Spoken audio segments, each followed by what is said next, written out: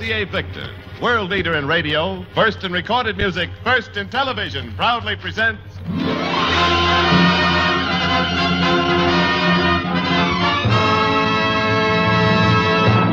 Screen Directors Playhouse, star Ray Milland, production It Happens Every Spring, director Lloyd Bacon.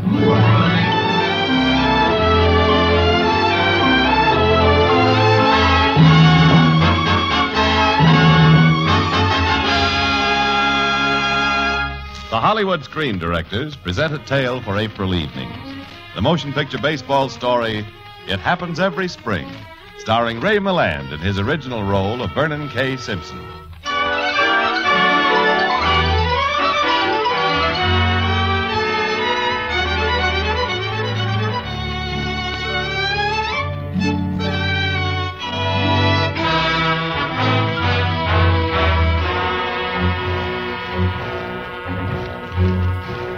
In the spring of the hallowed year of 39, certain financial interests met in a smoke-filled New York hotel room. Present were the czars and barons of the Great American Popcorn Trust, the insidious hot dog monopoly, and the infamous soda pop cartel. Business was off. Sales were dropping. More popcorn, hot dogs, and soda pop had to be sold. And that, ladies and gentlemen, is how baseball was invented. And ever since then, it's happened every spring.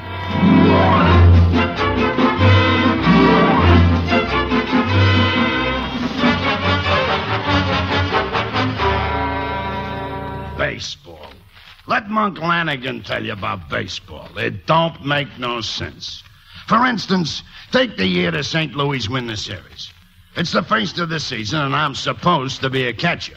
Only with the St. Louis, there ain't nothing to catch. Our pitchers is either getting hit halfway to Kansas City or else tossing them so wild, I need a ladder to snag them.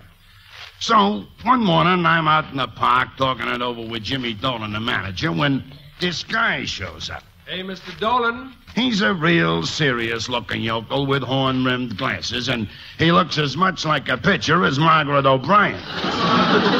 But he walks up to Dolan and says... Mr. Dolan, I am a pitcher. And Dolan smiles, the sweet Dolan smile, and says... Scram. Mr. Dolan, you need a pitcher. I can win the pennant for you. Monk, kindly make this crackpot disappear. Okay, son, we're busy. But I am not a crackpot. Dolan, he says he ain't a crackpot. He ain't a pitcher either. Mr. Dolan, it's a simple mathematical fact. I can win at least 30 games for you. My boy, what's your name? Simpson. No. I mean your first name. Vernon. Vernon K. Simpson. Well, Vernon... Beat it! Ah, Dolan, why don't you give him a chance? Maybe he's got something. I have indeed. 30 games. If you can pitch one game, I'm the Queen of Sheba.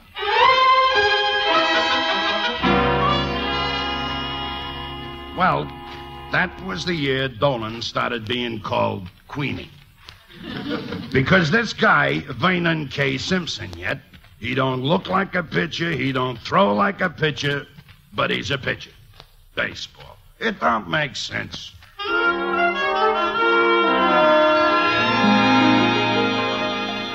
My name is Deborah Greenlee, Debbie, and I think I know how Mr. Monk Lanigan feels. I mean, it's all so crazy. You see, I was engaged to Vernon K. Simpson that year, the year that St. Louis won the series. Of course, we all knew that Vernon was a fanatic about baseball, and especially about the St. Louis team, but we never dreamed that...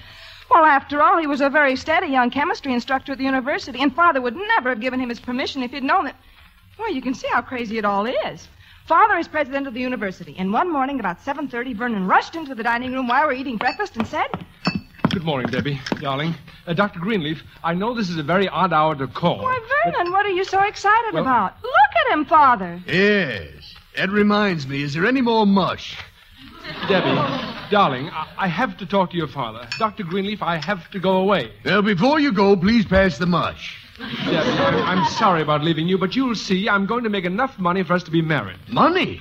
Aren't you satisfied to starve to death like any decent young university instructor? Dr. Greenleaf, it's in connection with my university work that I'm going. That is, if you'll give me leave of absence. Oh, Oh, Father, I'll bet Vernon has invented something. Yes, I have, Debbie. Well, what is it? It's just the greatest... Well, it's a secret. Vernon, I've watched you closely ever since you came to the university. Every spring, Vernon, you've acted a little, odd, if you don't mind my saying so. Oh, I don't mind, sir. That's fine. Because this here, brother, you're crazy. Dr. Greenleaf, I'm sure I can justify myself. If only you'll give me a chance, I implore you. Well, if it's for science... Oh, thank you, sir. You'll never regret it. And Debbie, darling... Oh, Vernon. I love you. I love you, too, and I'm going to be so lonesome. Goodbye, dearest. Goodbye, my darling. Goodbye. Won't somebody please pass the mush?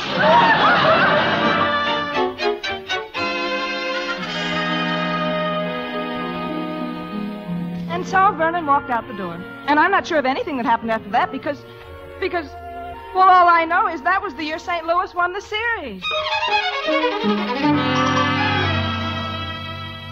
If everyone seems to be confused, it's only natural. Because I'm Vernon K. Simpson, and of course I'm the only one who knows what really happened the year St. Louis won the series. We'll take up the story on the afternoon preceding my visit to the Greenleaf household. I was in my laboratory performing a very important experiment. As was my custom, I turned on the radio and was listening to the baseball report. It's still too early in the season to pick a pennant winner, but it doesn't take an expert to peg the St. Louis squad as the loser. The major weakness is the pitching department. Manager Jimmy Dolan would give his eye teeth for one first-class hurler. I recall a distinct twinge of anxiety for the St. Louis baseball team, and I admit my thoughts were on the diamond as I bent over a white precipitate forming in a flask. Then... baseball crashed through the window of my laboratory. I looked up just in time to see a group of children disappearing around a corner, and so I turned once again to my experiment. A shambles, a complete shambles. The ball had smashed through test tubes, beakers, flasks, and retorts, and the remains of my experiment lay in the sink. A complex mixture of Lord knows what. I pushed aside these shards of glass and picked up the baseball, which was immersed in the chemical-filled sink.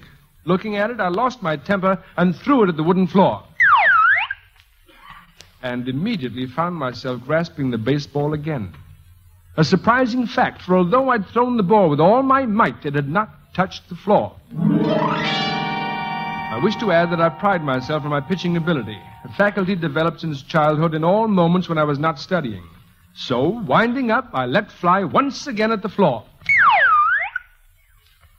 After performing several similar experiments, I came to the scientific conclusion that the unknown fluid in the sink had imbued the baseball with an amazing property. The baseball was repelled by wood. I wish I could adequately describe my feelings at that time.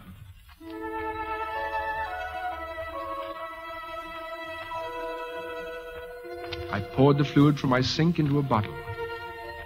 A bottle that could create the greatest pitcher in baseball history. Of course, when the fluid ran out, well, I didn't dare think of that. I thought only this. If I should cut a small hole in my pitcher's mitt, if I should pour some of the fluid onto a sponge, and if I should hold that sponge so the fluid would seep through the hole and cover the surface of a baseball, no batter on earth could hit that ball because it would, of its own accord, dodge the bat.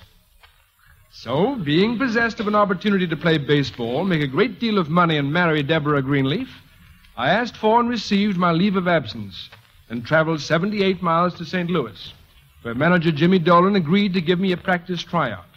He was doubtful, and so, I am afraid, was the kindly gentleman who was catching for me, a Mr. Monk Lanigan. The batter stepped up to the plate, and Monk called to me. Okay, young fella, let's see what you got.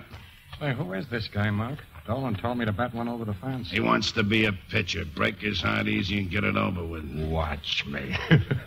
Come on, Vernon. Steam one over. Very well. Here it comes.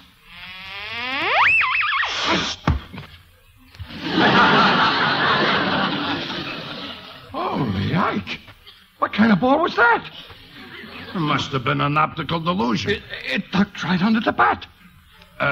Hey, Vernon, let's have that one again. Certainly, Mr. Lanigan.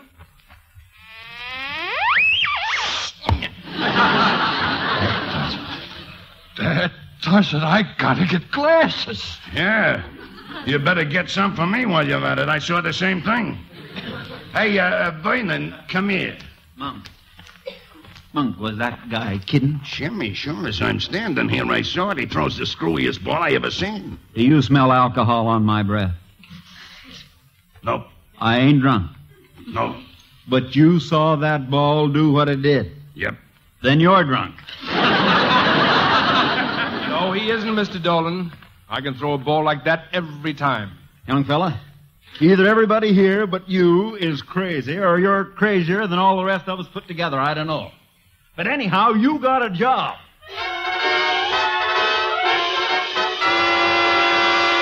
And so it was that I, Vernon K. Simpson, by virtue of chemistry, became King Simpson, pitching giant of the St. Louis.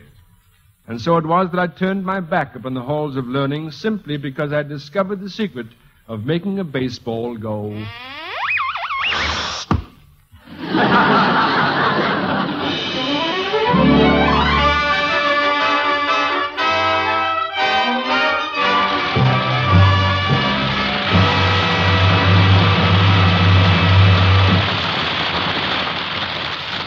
You are listening to the Screen Director's Playhouse production of It Happens Every Spring, starring Ray Milland and presented by RCA Victor. In just 4 more days, the first baseball of the Major League season gets tossed out and the fight to a series finishes on. What thrills for the fans at the game, and what thrills right in their own home for television owners who can't make the game. RCA Victor Eyewitness Television is the next best thing to being there in person. Yes, it's America's favorite, because more people choose RCA Victor Eyewitness Television than any other kind. Choose it for clear, bright, steady pictures. It's America's first because RCA Victor has set quality standards for the entire industry. Quality standards in all details that add up to finer television performance. And only with RCA Victor can you get, at moderate additional cost, all the benefits of the RCA Victor factory service contract. Your RCA Victor television set is installed and serviced by RCA experts, and top performance guaranteed for a year. It's the only factory-to-you service in television. So ask your dealer about complete details when you see RCA Victor Eyewitness Television.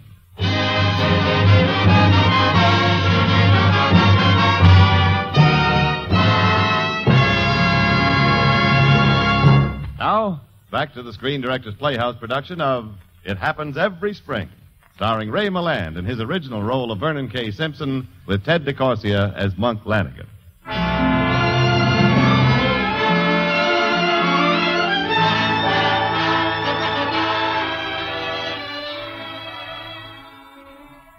Those of you who care to do so may check my record with the St. Louis Baseball Club during the year of which I speak.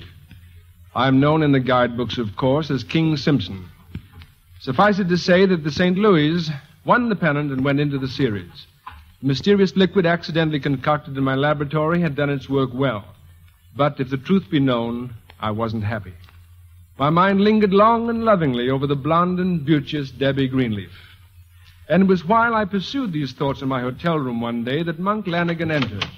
Hiya, Vernon. How's the old Hello, Monk. Hey, what's the matter with you? Me? Oh, nothing. Lonesome, I guess. Ha, I can fix that. Vernon, old pal, I'll move in with you. Now, Monk, you don't have to do that. Well, nice room we got here. What's this bottle on the dresser? Monk, don't touch that. Huh?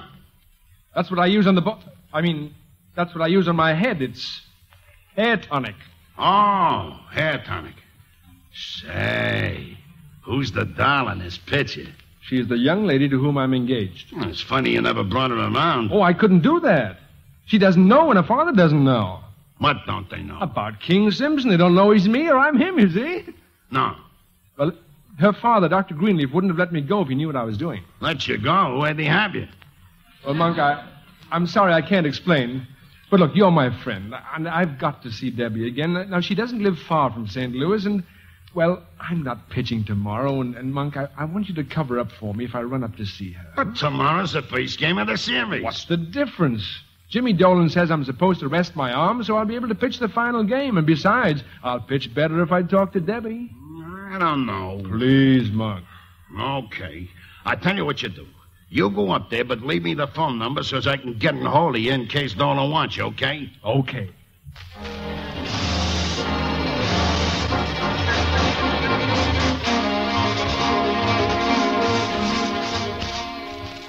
My train arrived shortly after midnight, and since my time was limited, I resolved to go directly to the Greenleaf home. Stealing across the backyard, I stood directly beneath what I thought to be Debbie's window and threw a few pebbles to attract her attention. Debbie! Darling! Darling, come to the window! Darling, it's Vernon. I love you. Well, I don't love you! Dr. Greenleaf! What's the idea of banging on my window, you twerp? Well, I thought it was Debbie's window, you see? Well, why don't you use the door? Well, I don't want to wake anybody up. Young man, you're a lunatic. And where the deuce have you been all these months? Well, I can't tell you. Never mind. I'll be right down. Vernon! Debbie. Oh, darling, where in the world have you been all these months? Why haven't I heard from you? Debbie, you've got to trust me. My experiment has been a success, and so have I. We'll be able to be married, darling. When? After the end of the season. What season? The, duck season. Well, Simpson, explain yourself. Vernon's a success, Father. We can afford to get married now. A success in what? Ducks. Simpson, after the way you've deluded us, it's a good thing you don't expect your old job Oh, back. but Dr. Greenleaf, I do. I'll have to have it back when the bottle's empty. Bottle? I knew it. He's taken to drink. Dr. Greenleaf, I've done nothing of the sort. Well, then it's worse. If a dimwit like you is making money, it can't be legal. Father! Well, look at the facts. He runs off mysteriously and comes crawling back mysteriously, talking about his money. The man's a criminal. You can see it in his face. Father! Answer the phone. Criminal, that's what he is. Oh, Vernon, I don't know what you're doing, but I'm sure it's nothing wrong. I'm afraid your father wouldn't approve, Debbie, but believe me, it's perfectly legal. Hey, Dillinger, it's for you. Oh? Oh, thank you. Must be mine. Debbie, you should have heard the voice on that thug who's calling him. I'll bet they're planning another crime right now. Why, that's the craziest thing I ever heard of. Well, I'm going to find out for myself. Shh. Father, that's eavesdropping. Sure, come on. Well, what about it, Monk? How'd things go today? Killed him, huh? That's fine. Now it's murder. That boy will stop at nothing. Well, it's too bad I had to nail him at second, but I guess he's getting too old to steal anyway. Deeper and deeper. All right, Monk. I'll catch the next train back. I know Dolan won't expect me to start mowing him down for a few days, but if he's worried... Yes, everything's fine here. No, nobody suspects me yet. Right. Goodbye, Monk. Oh, Vernon, how could you? Uh-huh. We know you now for what you are. Murdering and stealing and mowing him Oh, down. but you're making an awful mistake. Young man, for my daughter's sake, I won't ask the police to come to this house. Kindly leave immediately. Sink back into the swamp of your criminal life. Oh, my goodness. Oh, Vernon, I still love you. Take me with you. I'll be your gun ball. Out! Goodbye, Debbie, darling. Goodbye.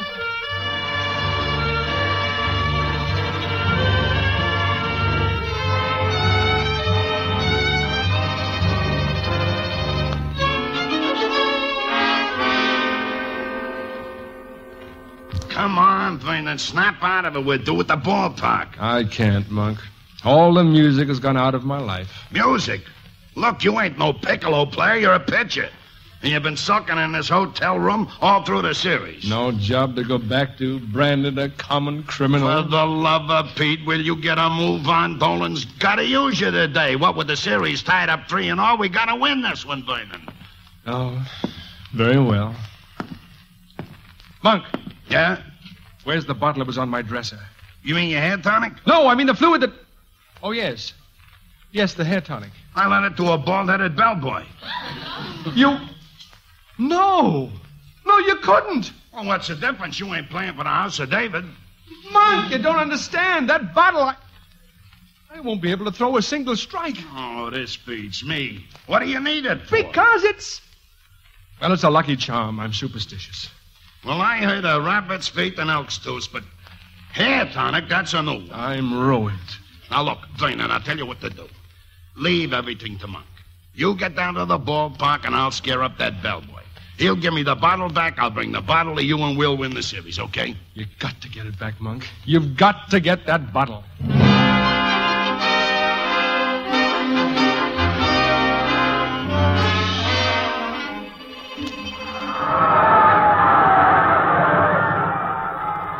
series is tied up 3-3, ladies and gentlemen, and here we go into the top half of the fourth inning. St. Louis leads 4-3, but the way King Simpson is pitching today, it doesn't look as if that lead is going to last very long.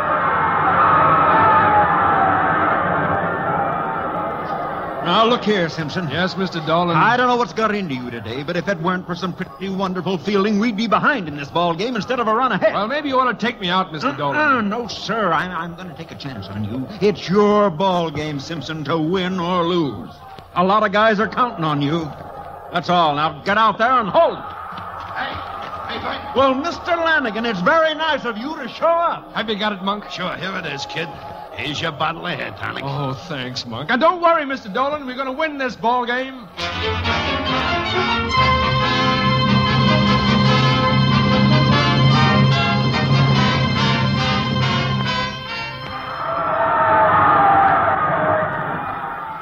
Ladies and gentlemen, I've never seen anything like it. Here we are in the top half of the ninth, and King Simpson has held Chicago hitless since the first of the fourth. As if by a miracle, he suddenly got his old fire back. And right now, there are 2 out. The count is 3-2. Here's the stretch and the pitch. He swings and misses. The batter fans. That ends the ball game in the series. St. Louis wins. And ladies and gentlemen, King Simpson, the winning pitcher, has just keeled over in what seems to be a dead faint.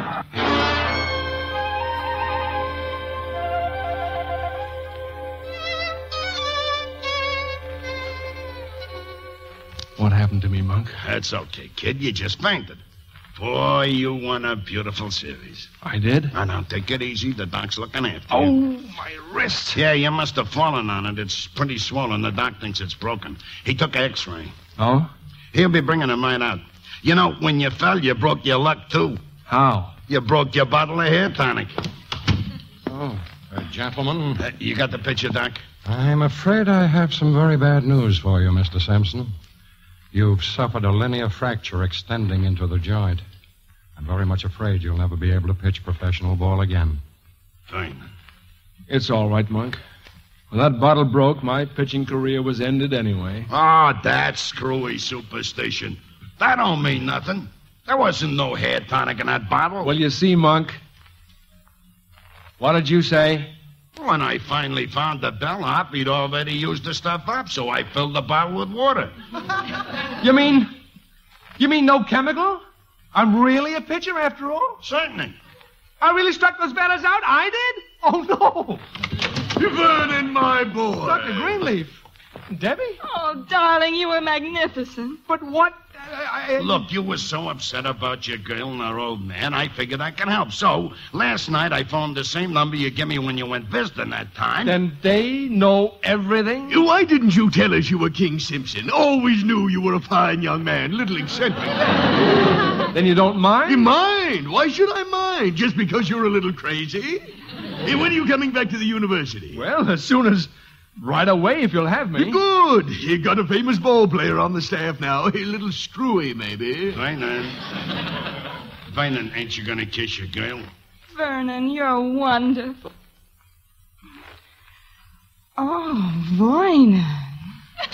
May all our children be catchers. And him a pitcher. You see what I mean? Baseball. It don't make sense.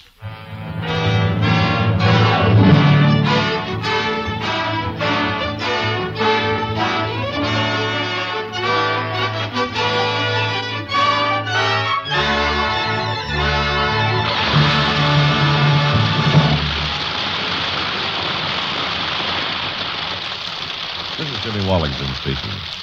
You have just heard the last act of It Happens Every Spring. And our star, Ray Milland, with our guest screen director, Lloyd Bacon, will be with us in just a moment. Next Friday, one of Hollywood's most charming and talented actresses brings a favorite comedy performance to the Screen Director's Playhouse. Our story is A Kiss in the Dark. And recreating her original role will be Jane Wyman with Screen Director Delmer Daves. And now, here again is tonight's star, Ray Milland.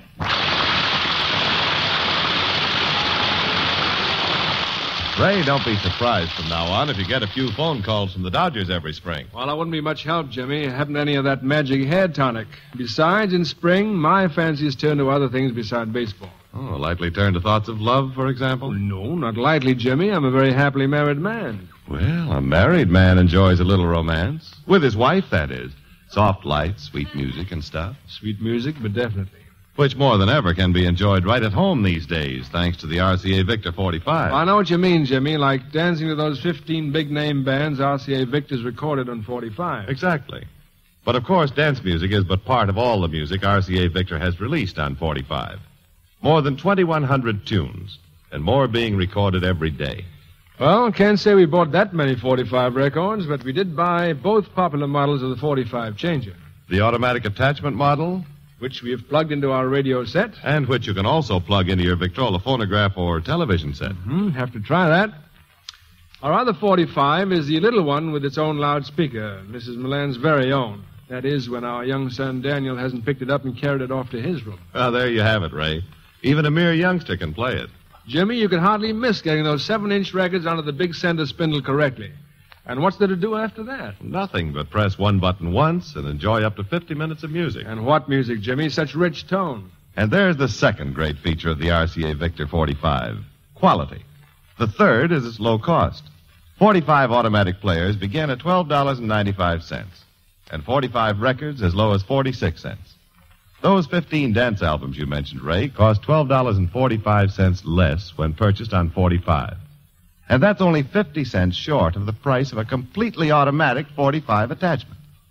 With record savings like this, it's no wonder all America is swinging to 45. Best swing I've ever seen, Jimmy. None better, Ray. Friends, join the swing to 45 when you buy your next record.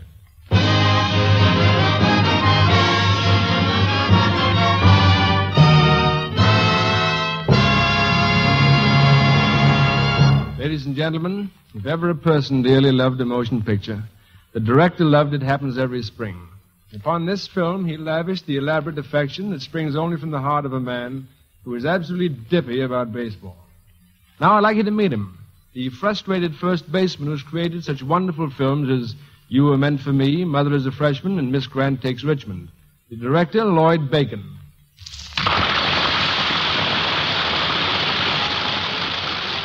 Thank you, Ray, but I'm not really such a baseball fanatic. Well, Lloyd, you know how people talk. I wanted to direct It Happens Every Spring because I just like baseball. Nothing wrong with that, is there? No, of course not.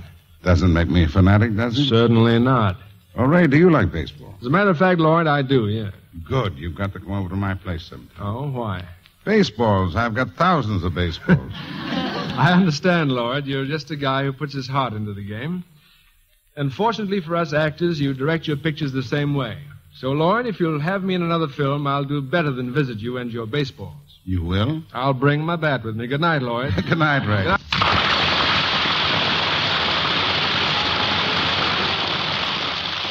And good night to you, Ray Milland and Lloyd Bacon.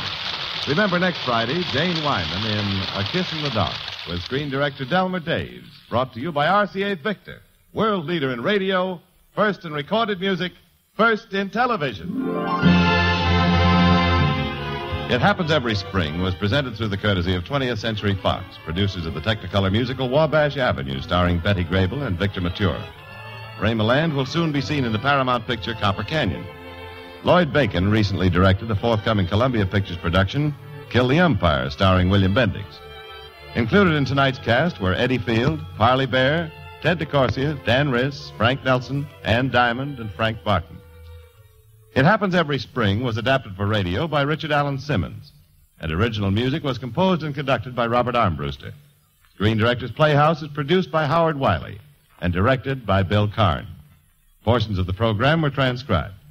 You are invited to listen again next Friday when RCA Victor presents Screen Directors Playhouse, star Jane Wyman, production A Kiss in the Dark, director Delmer Daves.